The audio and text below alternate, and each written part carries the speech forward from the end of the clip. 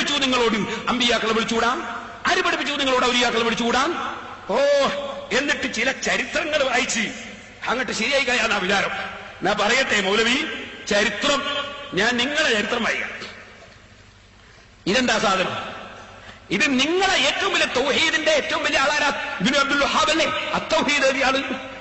ആ ഇബ്നു അബ്ദുൽ വഹാബ് നിങ്ങളെ മുജാഹിദ് സെന്റർ പ്രസിദ്ധീകരിച്ച പുസ്തകത്തിൽ ഞങ്ങളുടെ പ്രഭാവ കേന്ദ്രം, ആ കേന്ദ്രം എഴുതിയതായി കേട്ടോ. ആ കേന്ദ്രം എഴുതിയ ഇതില് ഇതാ അഹ്കാമുൽ മൗത്ത്, ഇതിൽ പറയുന്ന മരിച്ചുപോയ ആളുകൾക്കാണ് ഒന്നും പറ്റാത്തല്ലേ. ഉമർ ഇബ്നുൽ ഖത്താബ് മരിച്ച ആളെ പോയിട്ട് വിളിച്ചപ്പോ ഖബറിന് ഉത്തരം ചെയ്തു. ഇതിലുള്ളതാ. ഞാൻ എന്റെ വയലിന്റെ ഇടയ്ക്ക് ഒരു ദിവസം ഒരു ചരിത്രം പറയുമ്പോ ഞാനത് നിങ്ങൾക്ക് ഇവിടെ വായിച്ച് നേരത്തെ പറഞ്ഞു തന്നതുകൊണ്ട് ഞാൻ രണ്ടാമത് അത് വായിച്ച് പറയുന്നില്ല. അതിന്റെ വിഷയം മാത്രം നിങ്ങളുടെ ശ്രദ്ധയിൽപ്പെടുത്താൻ. അപ്പൊ പറഞ്ഞത് ഇതിൽ കാണാം, ഉമർ ഇബ്നുൽ ഖത്താബ് റളിയല്ലാഹു അൻഹു മരണപ്പെട്ടു പോയൊരു ചെറുപ്പക്കാരൻ. ആ സംഭവം ഞാൻ മുമ്പ് പറഞ്ഞിട്ടുണ്ട്. അദ്ദേഹത്തിന്റെ അടുക്ക പോയിട്ട് ഫാതാ ഉമറു വമൻ മഅഹുൽ ഖബ്റ ഫഖാല ഉമർ യാ ഫുലാൻ വലിമൻ ഖാഫ മഖാമ റബ്ബിഹി ജന്നതാൻ ഫഅജാബഹുൽ ഫതാ മിൻ ദാഖിലിൽ ഖബ്രി യാ ഉമർ ഖദ് അതാനിഹിമാ റബ്ബി ഫിൽ ജന്ന. ഉമർ ഇബ്നുൽ ഖത്താബ് മരിച്ച ആളെ പോയി വിളിച്ചപ്പോ ഉത്തരം ഖബറിൽ നിന്ന് ഇങ്ങോട്ട് കിട്ടി. ഇത് നിങ്ങളെ ശൈഖുൽ ഇസ്ലാം മുഹമ്മദ് ഇബ്നു അബ്ദുൽ വഹാബ് എന്ന് നിങ്ങൾ പറയും. നിങ്ങളെ പ്രഭാവ കേന്ദ്രം ഇബ്നു അബ്ദുൽ വഹാബ്, നിങ്ങളല്ലേ വഹാബികൾ എന്ന് പറയപ്പെടുന്നത് തന്നെ.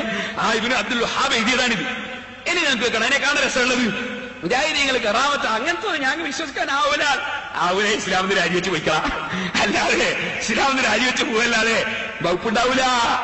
നിങ്ങളെ കിതാബിൽ തന്നെ ഞാൻ വേറൊന്ന് വായിക്കാൻ പോവാണ്. എന്താ അറിയോ? ഒരാള് മരിക്കാൻ പോകുമ്പോ തന്റെ ഭാര്യ ഉണ്ടായിരുന്നു, മുമ്പ് മരിച്ചുപോയ ഭാര്യന്റെ കഫൻ തുണി വേണ്ട പോലെ ഉണ്ടായിരുന്നില്ല. അപ്പൊ മരിക്കാൻ പോകുമ്പോ ഒരാളെത്തും ചെയ്തു, കഫൻ തുണി കൊടുത്തയച്ചു. കഫൻ തുണി കൊടുത്തയച്ചപ്പോ എന്തായി? ഈ മരിച്ച ആള് സ്വന്തം ഭാര്യക്ക് കഫൻ തുണി കൊണ്ടക്കൊടുത്തു. ദുബായിൽ നിന്ന് വരുമ്പോ തുണി കൊണ്ട കൊടുക്കുന്ന പോലെ മരിച്ചതിന് ശേഷം കഫൻ തുണി കൊണ്ടക്കൊടുത്തു. ഈ സംഭവം എവിടെയാ ഉള്ളതെന്നറിയോ? മുഹീദ്ദീൻമാലയിലല്ലേ, മങ്കൂസ് മൗലിദിലല്ലേ. ഇതുള്ളത് എവിടെയാണെന്നറിയോ? ഹുസൈൻ സൽഫി വായിക്കണം, പഠിക്കണം, നിങ്ങൾ വരണം.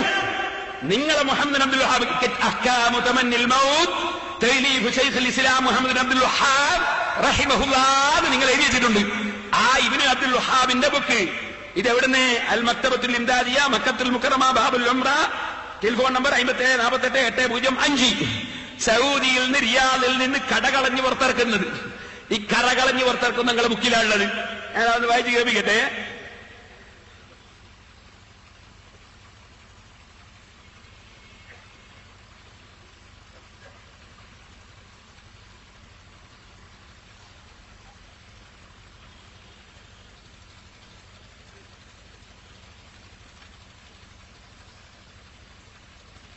തുടക്കം അതിൽ ആദ്യം ബുഖാരിയിലെ ഹദീസൊക്കെ കൊടുക്കുന്നുണ്ട്.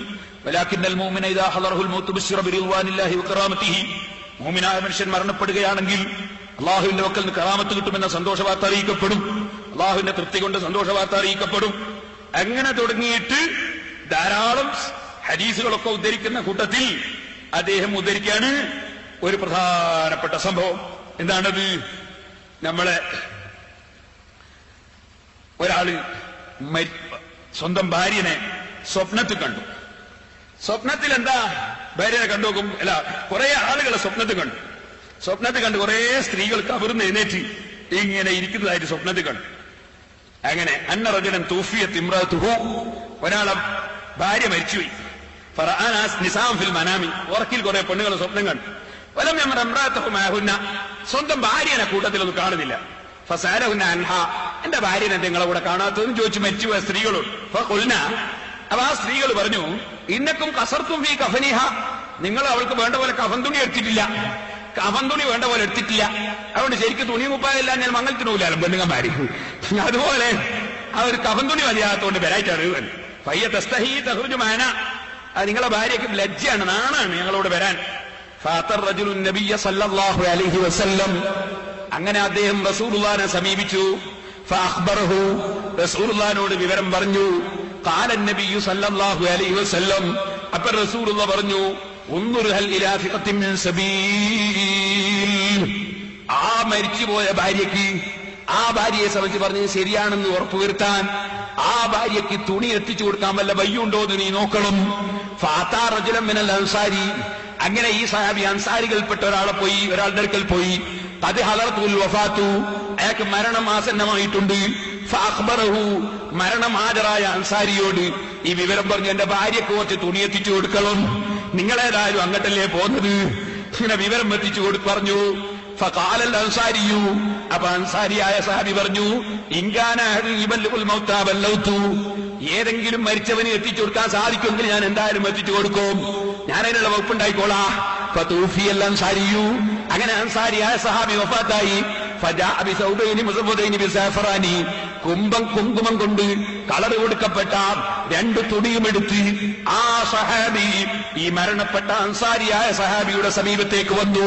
ഫജഅലഹുമാ ഫീ കഫനിൽ അൻസാരി, അങ്ങനെ ആ കഫൻ തുണി മരിച്ചുപോയ ഭാര്യയ്ക്ക് എത്തിച്ചു കൊടുക്കാനുള്ള കഫൻ തുണി ഈ അൻസാരിയുടെ കഫൻ തുണിയുടെ ഉള്ളിൽ വെച്ചു കൊടുത്തു. ഫലമ്മാ കാനൽ ലൈലു, അങ്ങനെ രാത്രിയായപ്പോ റഅൻ നിസ്വത, നേരത്തെ സമ്മേളനത്തിൽ വന്ന പെണ്ണുങ്ങളെയൊക്കെ ഇപ്പോഴും കണ്ടു, പെണ്ണുങ്ങളൊക്കെ കണ്ടു. മഅഹുന്നംറാതുഹു, നോക്കുമ്പോ സ്വന്തം ഭാര്യയും കൂട്ടത്തിലുണ്ട്. ഈ സ്വന്തം ഭാര്യയും ഇപ്പൊ വന്നിട്ടുണ്ട്. വഅലൈഹി സൗബാനിൽ അസ്ഫറാനി, കൊടുത്തയച്ച 2 തുണിയും ആ ഭാര്യ ധരിച്ചിട്ടുണ്ട്. ആ നിലക്ക് ഭാര്യ വന്നത് കണ്ടു.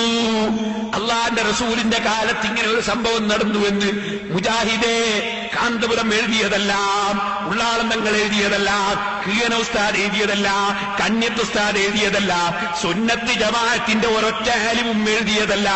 മുജാഹിദ് സെന്ററിൽ നിന്ന് പ്രസിദ്ധീകരിക്കുന്ന ഇസ്ലാഹി പ്രസ്ഥാന ചരിത്രത്തിന് ആമുഖം എന്ന പുസ്തകത്തിൽ ഇബ്നു അബ്ദുൽ വഹാബാണ് ഞങ്ങളെ പ്രസ്ഥാനം തുടങ്ങിയതെന്ന് പറയുന്നു. മദ്ഹബിനെ വിമർശിച്ചുകൊണ്ടാണ് തുടക്കമെന്ന് പറയുന്നു.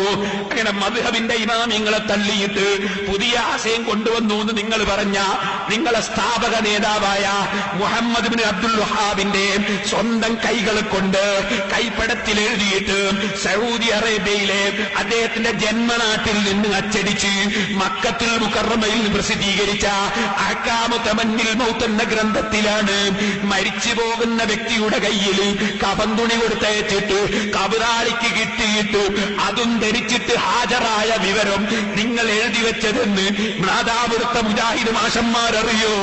നാദാപുരത്തെ മുജാഹിദിൽ പെട്ടുപോയവരറിയോ? ഓ മുജാഹിദേ, നാണമുണ്ടോ? ഉണ്ടെങ്കിൽ രാജിവെച്ച് സുന്നത്ത് ജമാഅത്തിലേക്ക് വന്നോ. അതാ വേണ്ടത്. നിങ്ങളെ മൗലൈമാർ എഴുതി വെച്ചതാണിത്. നിഷേധിക്കാൻ ഹുസൈൻ സലഫിക്ക് കഴിയുമോ? നിഷേധിക്കാൻ വേറെ സലഫിമാർക്ക് കഴിയുമോ? നിഷേധിക്കാൻ ഏതെങ്കിലും മൗലവിക്ക് കഴിയുമോ? ഞാൻ ചോദിക്കുന്നു, നിങ്ങൾ പേരോടിനെയും വെല്ലുവിളിച്ചു പോയാൽ പോരാ. നിങ്ങളെപ്പോലെ വെല്ലുവിളിക്കുന്ന കുറെ ആളുകൾ